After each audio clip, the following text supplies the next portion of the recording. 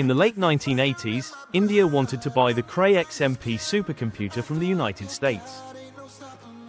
The US government denied the export, saying it could be used for nuclear research. The available version cost $10 to $15 million, and even that was downgraded. So India decided to build its own. The government created CDAC, and Dr. Vijay Bhatkar was appointed to lead the mission. In just 3 years, his team built PARAM 8000, launched in 1991. PARAM delivered 1 gigaflop performance, comparable to America's Cray systems, which offered 0.8 to 2.6 gigaflops. But while a Cray cost up to $15 million, PARAM was built for less than $1 million.